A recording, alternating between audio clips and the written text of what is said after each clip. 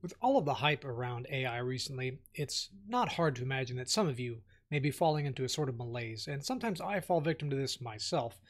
You may tend to think that, well, in a few years AI is going to have everything sorted out, it's going to know how to do everything. What room is there for someone like me? Well, I'm here to tell you that this is doomer type thinking, and I do not condone it, I do not support it.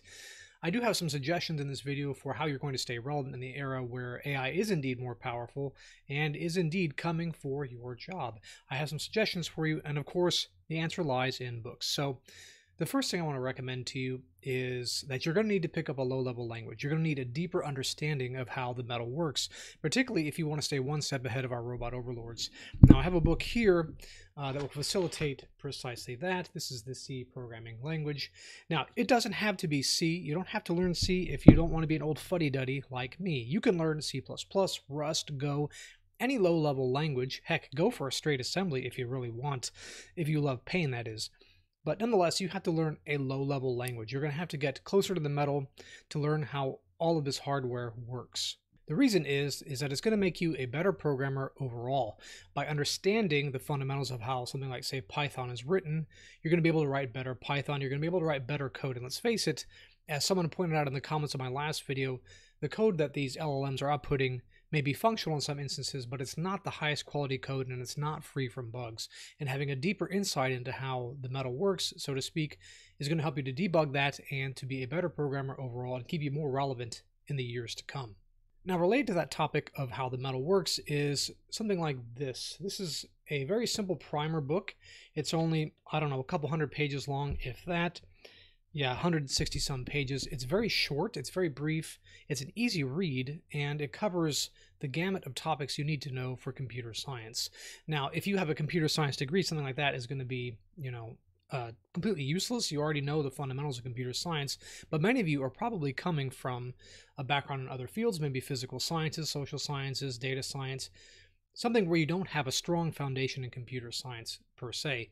And reading a book on that isn't going to make you an expert, but it will at least fill in some of the gaps in your knowledge, and it's going to help you to write better code, because if you understand, all of the science that has come before, the problem you're trying to solve, you're going to be able to solve it a little bit better. There's no need to reinvent the wheel, so to speak. The next thing you're going to do is to go really low level with electronics.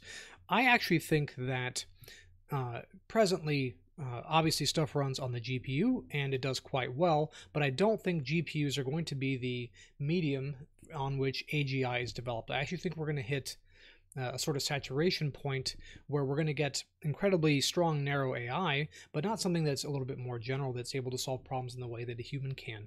And so being able to work your way around hardware, understand how hardware works, perhaps even design it yourself, is going to give you the edge in the years to come. And this is one book that I've seen recommended. It's from the 1990s. Don't let that deter you. Not a lot has changed in terms of fundamentals, at least, with respect to electronics.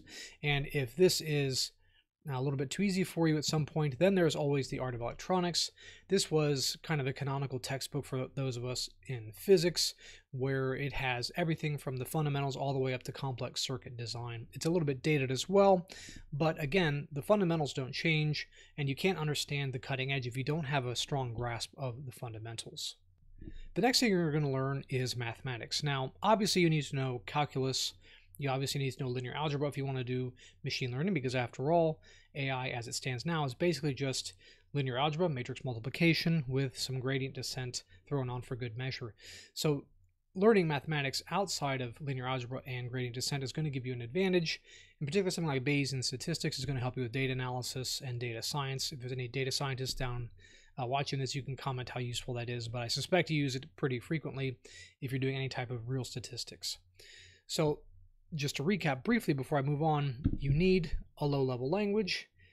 You need a strong foundation in computer science if you don't already have it. You need a foundation in electronics, because hardware and low-level work is going to be key in the new era of artificial intelligence developers. And I'm going to go out on a limb and suggest something else for you guys. It's not enough to just be a developer of very simple things, and I would classify AI as pretty simple. It's not all of that complicated, right? And in fact, I've had this thought experiment. We could actually do We could actually make our own LLM just out of people, everyone writing the calculation on a sheet of paper with a slide ruler if we wanted. There's nothing magical about it. It's just linear algebra and calculus. Now, you will need, I think, at some point to become an expert in a sort of perpendicular field that is quite difficult. For myself, since I have a background in physics, I've chosen quantum computing. I've started studying this recently. I have a background, obviously, in quantum mechanics. I have a background in computation. So combining the two seems to be a reasonable bet for me. For you, that could look like something different.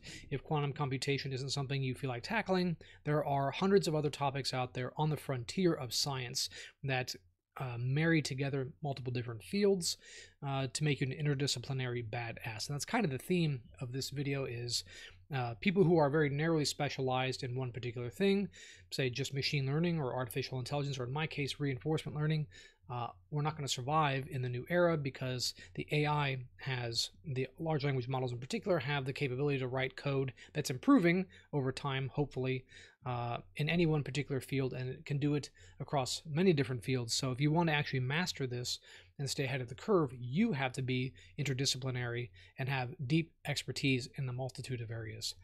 Anyway, these are just my thoughts. This is what I'm doing for myself. If you feel like this is stupid, by all means, let me know in the comments. You can call me an old fuddy-duddy for recommending C, and I wouldn't even argue with you necessarily.